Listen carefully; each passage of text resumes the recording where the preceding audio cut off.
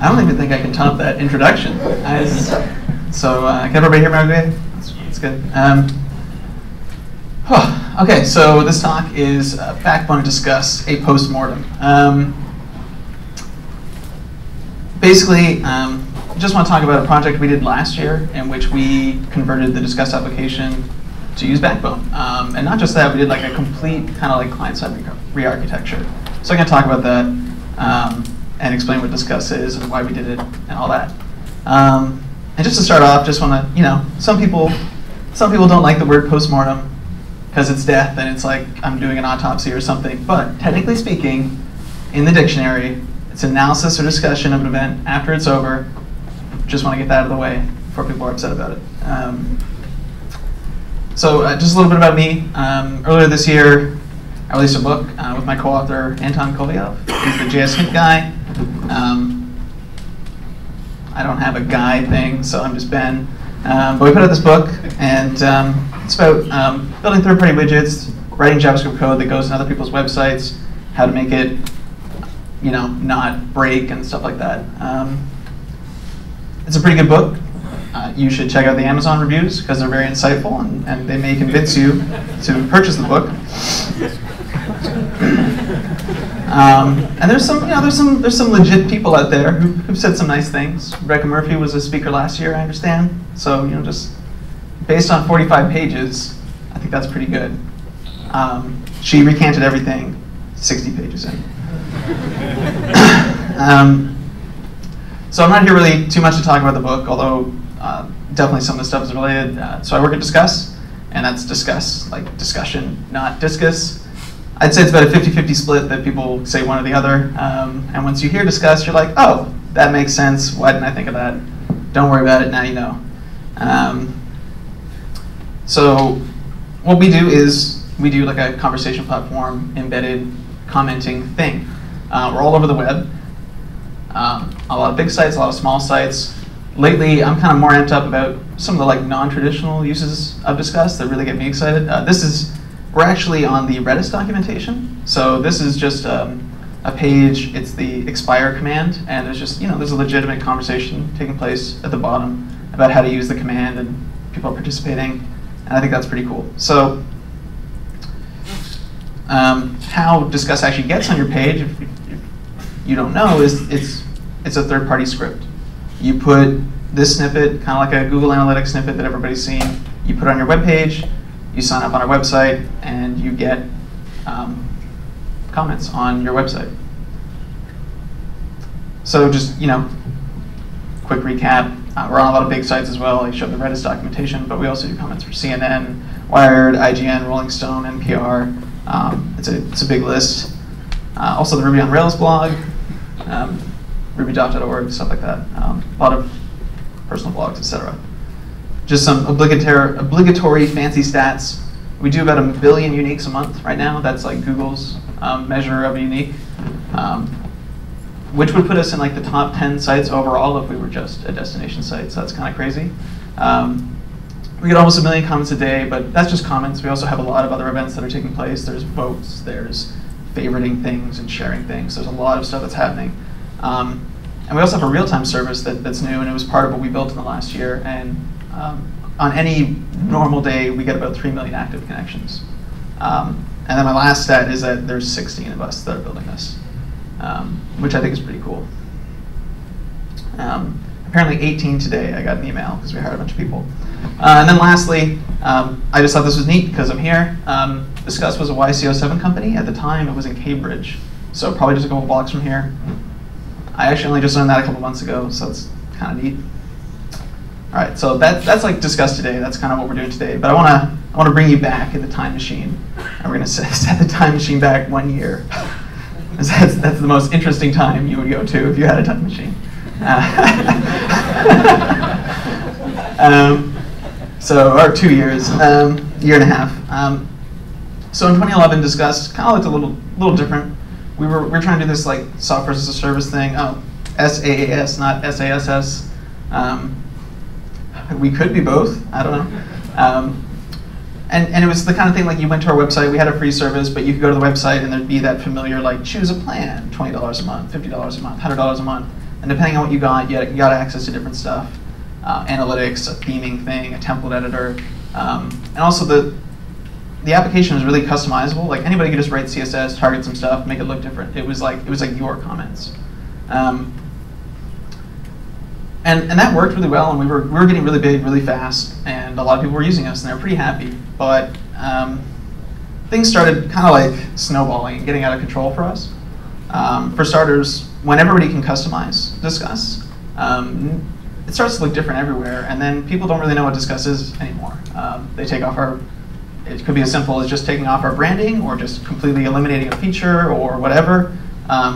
People, depending on the community you went to, some people were like, I hate Disqus, because in some cases they just completely modify how it worked, and then somebody else would be like, I love it. It's kind of irritating. It was difficult for us to introduce new features because people were taking parts out and doing whatever. Like, so if we want to introduce a new feature, we couldn't always depend on what was there. We kind of worked around this idea that people were just kind of taking stuff out, and we do a lot of ifs and buts. Really frustrating. It was brittle, it was buggy. We had some security and privacy issues, so we'll just go over those a little bit more. So just to give you an idea of how, like, customization-wise, what Disqus looked like. Here's a screenshot from the MLB comments that use Disqus. You notice the word Disqus doesn't appear anywhere. That's just one example. This is people.com, I think. I think it's supposed to say powered by Disqus in the corner, but it's like a broken image link, so nobody knows. And it looks completely different there. And then this is AV Club. They've taken some stuff away in the header, and it's different as well. Kind of annoying. So that just gives you an idea of how it looked differently. So we're talking about introducing new stuff. We were rendering elements, we were rendering comments on the DOM. We call them publishers, because I guess when we got started, a lot of people who use Disqus are like web publishers, like CNNs and stuff. So that's just like our internal, talk, a publisher, website person. You can use CSS to hide stuff. And even if they couldn't target stuff with CSS, even if we were getting like super clever with CSS, they could always just remove it with JavaScript. So, and you can do stuff to kind of like, play this game, but anybody, it's on your DOM, you can traverse it, you can do whatever you want with it. It's really hard to stop people to do that. So just to give you an idea, we got into like these CSS nuclear arms races where we'd really over-specify things we'd use important tags everywhere. We'd use double ID selectors, because nobody uses double IDs. So, and then it would be like, and then somebody would be like, fine, well now we're going to use triple IDs, and then it was just, it was getting really silly.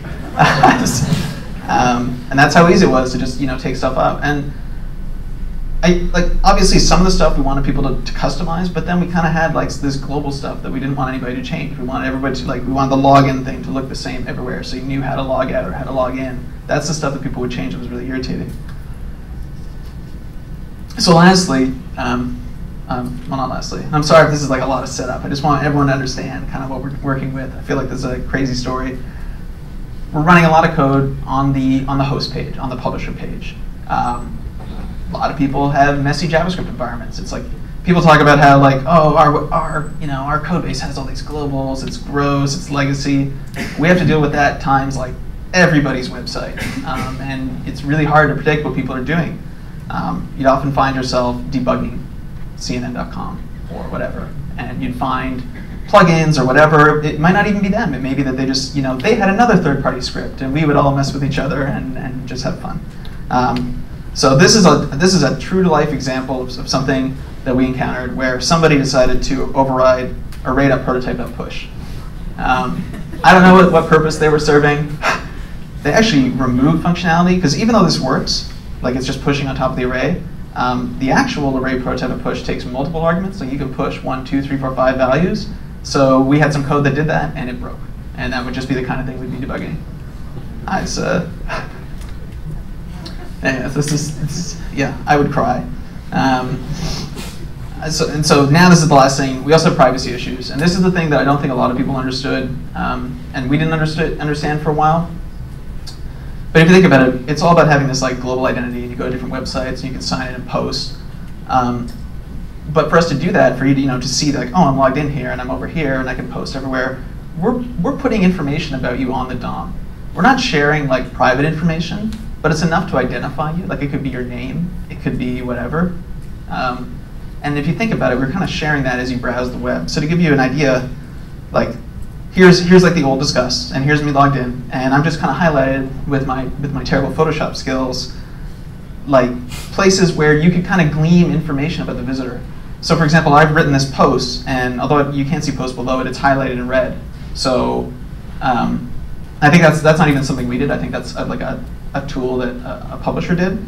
But they could say, oh, this person is highlighted in red. Well, now I know the author has been Vinegar because, right, or whoever's visiting this page, it's red. Who's the author? It's been. They could conceivably start collecting that information. It's kind of scary stuff. All right, a horror story. So I guess at the end of 2011, we had this idea. We were kind of getting tired of all this. It was very miserable, and this is not cool. So we had an idea, which was, what if we took Disqus and we put everything in an iframe, just entirely. We used iframes before. I know a lot of things about iframes, but we didn't use them like everything. We used them sparingly in places that really need to be secure. Like the post box itself would be an iframe because we didn't want people to like hijack the post box and write comments on your behalf and stuff like that. But now we're talking about taking everything. So that's effectively what the project was. So this diagram might explain what we were going for. So just take like everything and put it in an iframe. So like, why would we do that? And that's really because of the same origin policy, which is stuff on different origins can't access each other. That iframes as well. So we put this iframe. It's on Disqus.com. Parent page can't mess with it. They can't find glean any details about it. They can't inspect it. We're running in our own code environment completely. You never have to deal with messy parent JavaScript environments. And I didn't really talk about cross-site scripting, but in the hypothetical, what's the word I'm looking for? Let's say that there was a cross-site scripting vulnerability in our application. Okay. Worst case, we could put that all over the web. We could put it on everybody's web page, and that's super bad. In the iframe case, at least it's scoped to our iframe, and it's just us that's affected. And I prefer that. Like that's just a million times better. And I'd like to think that nobody has cross-site scripting vulnerabilities, but the reality is that almost everybody does. I think there was a Google Finance one the other day. Even the biggest websites, the biggest development firms have them nonstop. So we embarked on the grand rewrite, as Joel Spolsky has called it, except not quite, because we just did the client-side codes. This is all JavaScript, basically, and like templates and that kind of stuff. We still had an API, so we had an API. It was pretty decent. We built on top of that. We didn't rebuild really very much server stuff. And we made a decision that we were only going to do IE8 and up, which was a little contentious going back to 2011, because IE7 was still used a fair bit by our customers. But the reason we did is that IE8 and up has a very critical feature for working with iframes, window.postMessage. That's the thing. That's like the method that you use to communicate between iframes in a safe way. There are tons of hacks to go back with older browsers, but now that we're in 2013, there's really no point in talking about them. So there's just like a bit of a problem here, which is we were selling this product, and like one of the big sells was that you could customize it. You could do, it was your thing. So as like product engineers, we're like, here's what we're gonna do. Here's the new version. It's totally awesome. We're gonna fix all this stuff. And then you talk to the business people, and they're like, what? So it wasn't enough to just refactor it. We couldn't just refactor it. So we actually, we were going to take stuff away. We felt that to make it compelling, to make people want to switch, we also had to add new stuff. So we did brand new UI. We had designers crank out a new user interface. We built a real-time system. We were going to bring real-time comments to everybody for free, was the idea. And you saw if you remember the quote from earlier, we do a lot of concurrent connections. That's what started here. So, choosing a framework. Spoiler alert. I won't spoil it. So now that we have like our own iframe, and we're like, okay, we control this thing from top to bottom for the first time, which was very exciting. And we wanted to use a framework. We just thought that we needed something. We're not good programmers. So, but like a lot of the stuff that's out there isn't necessarily fit what we're trying to do. Disqus is an iframe. There's no address bar. There's no permalinks. There's no. Do we really need a router? Not really. When you refresh the parent page doesn't remember the state of all the iframes and like restores them to some URL. That doesn't happen. Disqus is loaded repeatedly. A lot of like single page or kind of like a lot of backbone apps, Ember apps. You open them up and they kind of hang out there and you browse around and they stay. With us, you go, you see Disqus everywhere. You're loading it up, you're closing the tab, you're linking. You probably hit it a ton of times in a day. You may even load it multiple times on one page. And then the last thing is that it's actually like kind of short-lived. Like, unless you're the kind of person who browses with 200 tabs open, and I know those types of people. Usually, you don't keep Disqus open that often or that long. So, we really felt like Backbone. We looked at Ember a lot.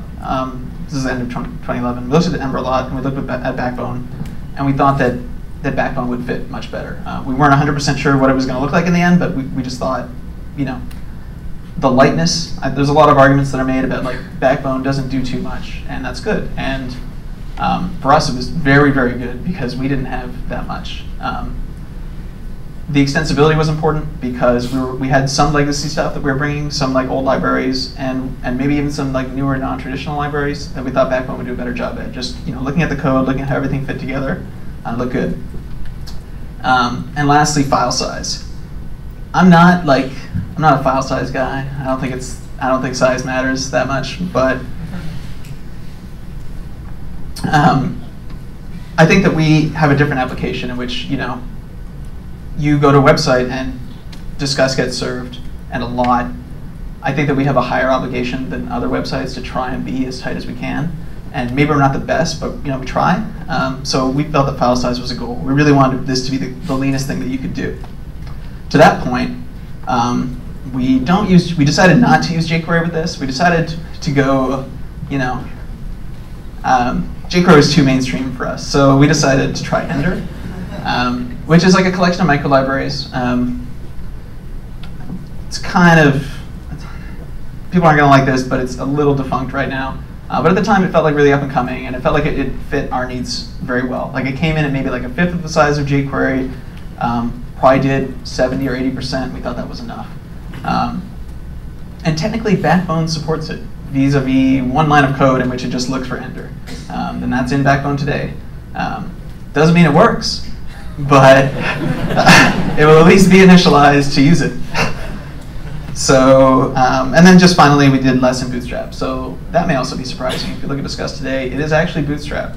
Probably about 25% of it, or even less. It's like really the foundational stuff, but we built off of that as well. So stuff happened. We built all this in about 6 months. Probably the first month was prototyping, and then we did 4 to 5 months, which I think is pretty fast. I don't know. So we did this beta in May, and then we just released it in June. For some reason, we called it Disqus 2012. And there's a kind of a funny story behind that, which is that internally we called it Disqus Next. And you may or may not be aware, but Next is a very popular project name for companies.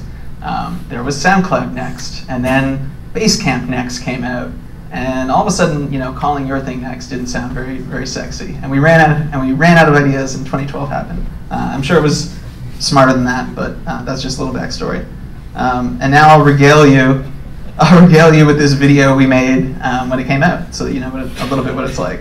It's got like, I'll turn on this music. It's got like this, Apple-y kind of like music thing going on in the back.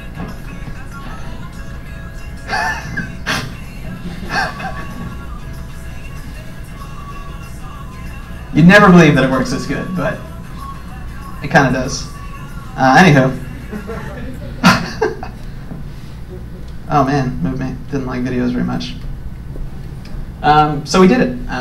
That's basically what the video is trying to say. We actually built something. And it works out pretty good. And what you see today is basically that project, and it's just been iterated on. And the foundations of what we built then are just still cranking along. So now that I've got that very incredibly long intro done, oh my god, it's been 25 minutes. Okay, so now that I got that going, I just want to talk about sort of technical hurdles we ran into and solutions, stuff we did with Backbone that I think is a little interesting and maybe a little different. So first off, just want to talk a little bit about iframes. How did that work out? It kind of solved everything that we thought it would set out to do, so that's pretty good. It adds some pain points though. Working with iframes is a little finicky. Talk a little bit about that. But actually, we also got some bonus stuff out of iframes that we didn't even plan for, which is really surprising. I'll talk about that really quickly at the end. So, what is painful about working with iframes as an embedded application? Basically, inside the iframe, just as the parent page can't access you, you can't access the parent page. So you don't know what's going on in the world around you. You don't know what events are happening on the outside. You don't know if the viewport is changing, if you want to know where the viewport is because you want to defer load some stuff. You don't know if the URL is changing, if there's push state happening, your document fragment, stuff like that. But we do have post message, and the way that basically the application works is we have code running on the parent page, very little, I would say about 5%, and all that's doing is really relaying information about the parent page into the iframe. So it kind of looks like this. Oh, so just to really understand, like, why is this a problem? Let's say that this is droidlife.com, and let's say that I open up this menu, and now I want to close the menu by clicking away because that's how applications just work. If I click somewhere else, I want to close the menu. We don't know, like, unless we track events on the parent document and send that down, we don't know. The iframe has no idea if you click outside the iframe. So an early version of this is you just could never close this. So that's the kind of stuff we would do. So just to, if you're curious, just to show you how we did this, is on the parent document we have some code. We'll have an event listener. We're looking for the click event. When it happens, we'll just send a message using post message to the iframe and say, hey, click event happened. This is probably the absolute simplest thing we do with this. And this is, of course, like not the actual code. It's just kind of a simplified, teaching kind of one. The last parameter to post message, I don't know if has anybody who's used post message here, just out of curiosity. Okay, 20%. Check it out on MDN. It's pretty simple. You take a window reference, you call post message, you give it a message. It can be a string, it can be JSON in newer browsers, and then the last parameter is just like a target origin, and that's so that the browser will only send the message to like a domain that you expect. That's just a little security thing because people can be quirky, and you may think that you have a reference to a window, but somebody could redirect it somewhere else that you don't like anymore. So on the other side, now we're inside the iframe. We got to know this click event is happening. There's an on-message event. So we just listen to the on-message event, and we're going to get these messages down that we're sending. And if the clicked event happens, we do something. If the scroll event happens, we do something. If the hash change event happens, we do something. This is just a really simplified version of that. So this is kind of like, it's not very nice. And we decided to throw some Backbone on it. So we really like Backbone. We like the API. We like the event-driven stuff. And we just, people have been talking about the events mix-in. We put that event mix-in on everything. So we put it on our messaging wrapper as well, so that we can do the lifecycle events and everything about what's happening on the parent page, just as you were like model changes or something. So if you want to write the easiest post-message wrapper in the world, this is what it looks like. It is, we call this the messaging bus. Somebody talked about the messaging bus earlier. And all it is an empty object with Backbone, or extended with Backbone events. And then on the on-message event, we just trigger something on that object. That's it. Works surprisingly well. Obviously, we do some other stuff, but that's 80% of it right there. So now, if you have a view, here's like let's pretend this is a user menu. It's the user menu I showed you earlier. When I initialize a view, I'm going to listen to the bus, and when I get that window click event, I'm going to close it. And that's just how it works. It's just like if the model changed and your name changed, you're going to do something as well. So kind of neat. We get to keep working within the Backbone ecosystem, even though we kind of have this weird embedded way of doing things. So one last bonus about iframes is we get to use this feature called content security policy. How many people know about content security policy? Oh man, like 2%. Content security policy is kind of like a bleeding edge feature. It's in Chrome and Firefox right now, but like very recently in Firefox. And it basically lets you define headers with your resources, like on a document, so that you can't execute, nobody can execute inline code. And that prevents attackers from injecting inline code because it won't execute. So everybody can use it right now, and I recommend looking into it because it's a huge mitigator for cross-site scripting attacks. The upside for us is that now that we're in an iframe, we can just say, hey, the iframe can't execute any inline code, so nobody can inject anything. So if you're using a modern browser, you're actually prevented from like being affected by any cross-site scripting vulnerabilities. Super cool. I've been giving some talks about this over the last 6 months, and there's a talk there if you want to check it out just to learn about it. It's pretty neat. I think the number of sites that are using this is extremely low. It's like Twitter and Disqus and GitHub, and I'm not even joking. It's like it's that short of list. I keep asking more people if they're using it, but nobody gets back to me. So next thing that we deal with is a lot of instance wrangling. So we kind of have this uniqueness problem where we have a lot of different collections, and models appear multiple times. I feel like probably everybody deals with this. Some models in our case are fresher than others, and when we want to change one model that represents like the same database-backed object, we want it to update every other instance. So to give you a quick example, let's pretend that this is posts in the Disqus system. This is a collection of posts. I've got 2 posts. They're both written by me. So there's sort of like a sub-object here, which is author, and that's me. And I'm just complementing my own article. So let's say that later, after I got that data, I decided to log in as me. But I've also, like, in the interim, since I made those posts, I decided to change my username. I want to be called Ben Salt and Vinegar. And so I request the session, and I get this newer data. But on the posts, I still have like the old display name. They don't sync up, and that's kind of how Backbone works out of the box right now. If you have if you have the same database-backed object in multiple collections, there'll be different instances.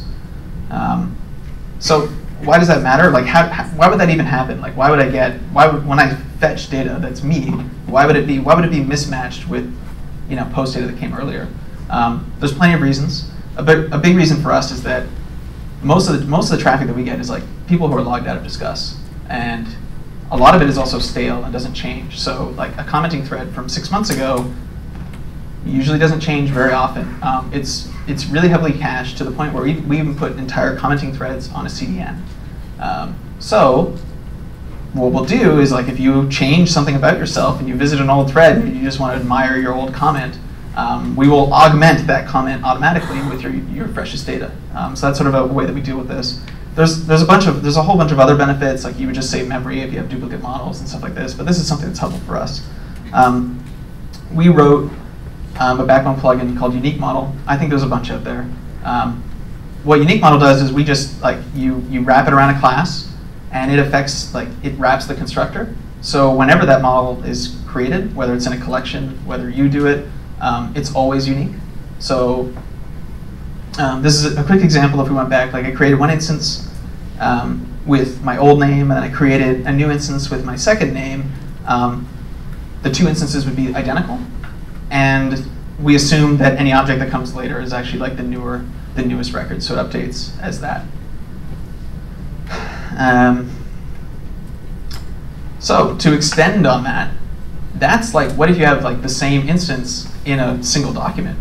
What if you have the same instance across multiple windows? Wouldn't it be cool if you could synchronize data from one window to another? So it's just like carrying this forward. And this is affecting us because we're starting to do multiple iframes. Our application is spread around just multiple windows, multiple iframes. So we've been experimenting this and taking that Backbone plugin, Unique Model, and putting it on session storage to synchronize data as they appear in different places. I'm not going to go too deep into it, but if you check out the repo, I had this demo in which to do MVC appears again. And I added, basically it includes this plugin. It adds 2 lines of code in which it just, it's literally just 2 lines of code. You can check out the repository. And then it does this, which is, this is for Windows of to do MVC. and every modification that happens in one window automatically gets spread to the other. At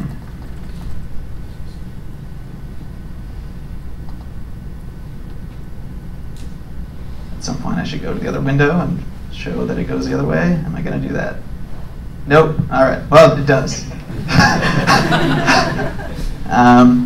We don't do this yet. This is like really experimental for us, but we think it would be really cool. So lastly, last thing I'm going to talk about is event proxies, just another pattern that we use. We represent a session inside of Disqus, like the state of a session using distinct classes. When we first load Disqus, we assume that you're an anonymous user, and that is the session. It's the session of an anonymous user. When you log in, now you are a completely different user. You are a full-fledged user. And if there's like a single sign-on integration, maybe you're a single sign-on user. Why have different models? They each validate differently depending on if you want to post as that user type. So there's some, we can test them individually. So there's some benefit to that. But there's just a bit of a problem here, which is, let's go back to my user menu. And let's say that as I initialize this user menu, I'm going to listen to the session object, and I'm going to say, hey, when you change, I'm just going to re-render the menu, right? The user, like, I was logged out, now I'm logged in. I got to re-render that user menu to reflect the fact that now there's a user there.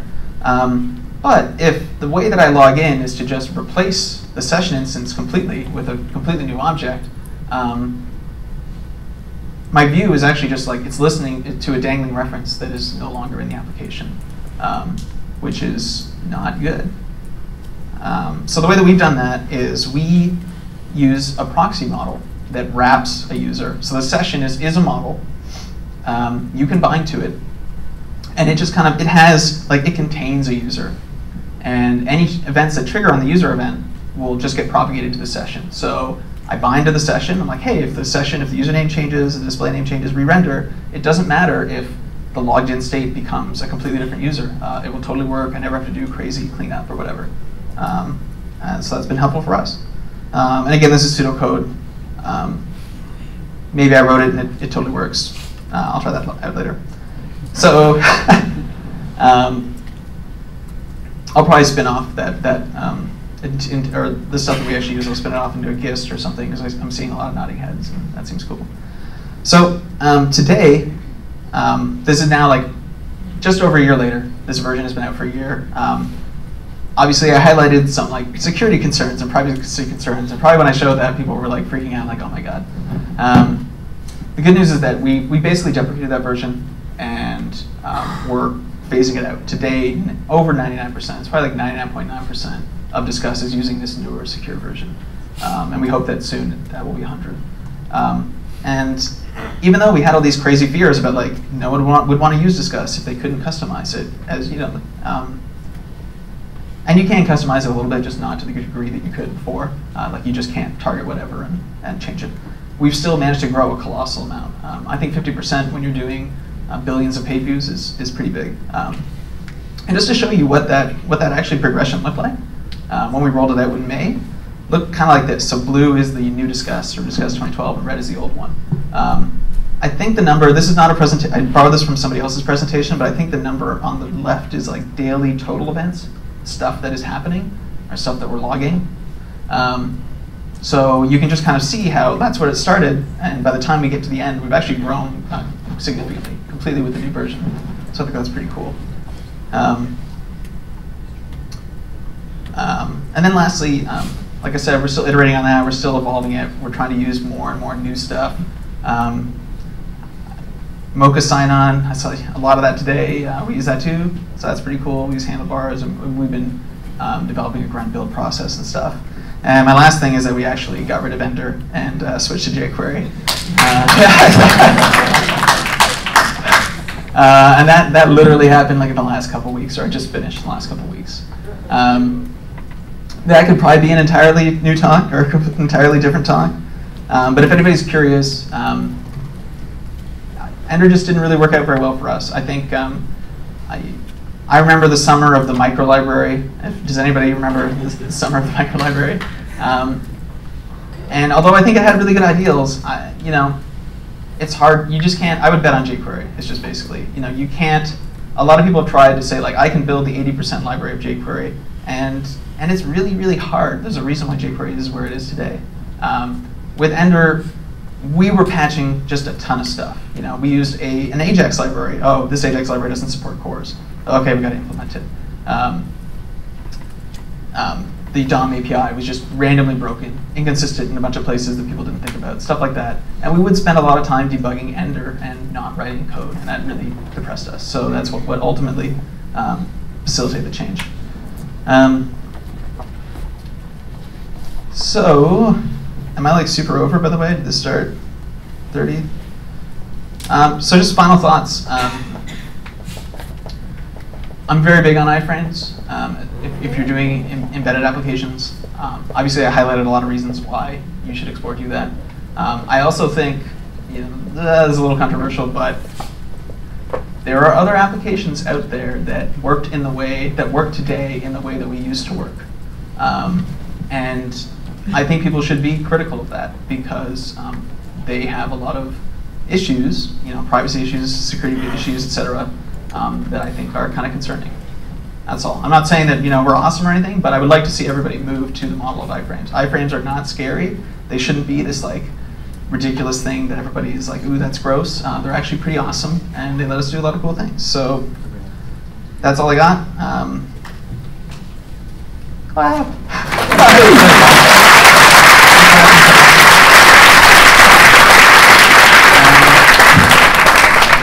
So I'm going to do the shameless plug, which is that we're hiring really badly. I'd love for some Backbone people to join me and discuss and work on Backbone and reach a lot of people and stuff like that.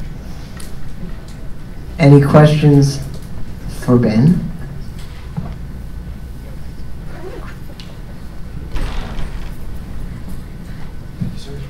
If you weren't showing any private data and there were no privacy concerns, which is not the case for you, would you still prefer iframes just because of the CSS conflict problems and sort of the namespace problems?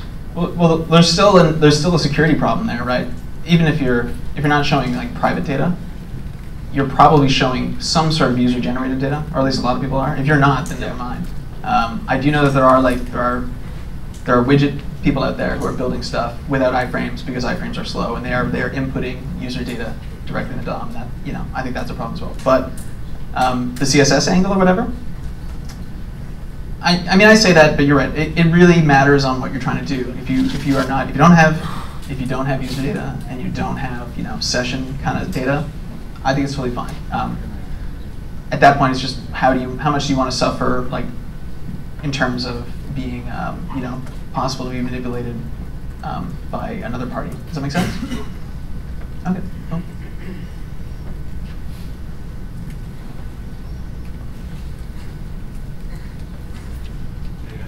I was just wondering, firstly, just very roughly, what sort of size is the payload when you load a Disqus, like your application code?